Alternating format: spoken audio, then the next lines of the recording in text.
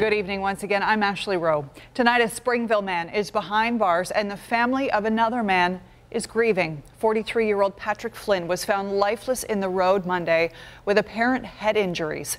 7 Eyewitness News reporter Hannah Buehler takes us to Springville.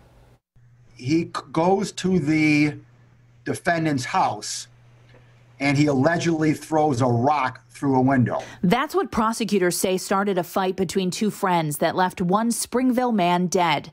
Defendant's father owes him money. Police say it was around 2:30 Monday morning when 22-year-old Tyler Lux Rauer heard the commotion and came outside his home on Greenwood Place in Springville.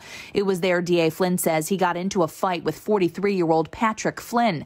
The fight moved here to the parking lot of Springville High School. They then walked toward the defendant's house.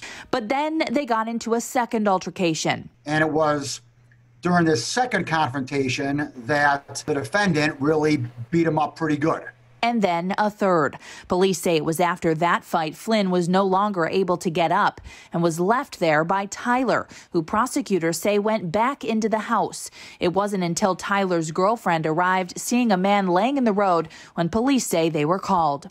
Flynn was pronounced dead at ECMC later that morning. Hardest working guy I've been with in a lot of years. Robert Walters says he has known Flynn for more than 25 years. He worked with him on contracting and painting jobs and said the pair would often travel the country together. We always worked together well, and I know he had two young daughters.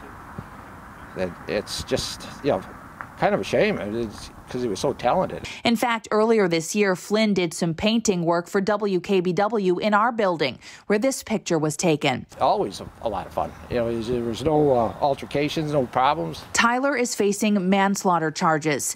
The biggest message from DA Flynn: in high school and in college age, we do stupid things, we drink, we get in fights, and, this is the potential consequence. Tyler Rauer has another felony hearing next week. He is being held tonight without bail. If convicted on the charges, he faces up to 25 years in prison. Reporting in Springville, Hannah Buehler, 7 Eyewitness News.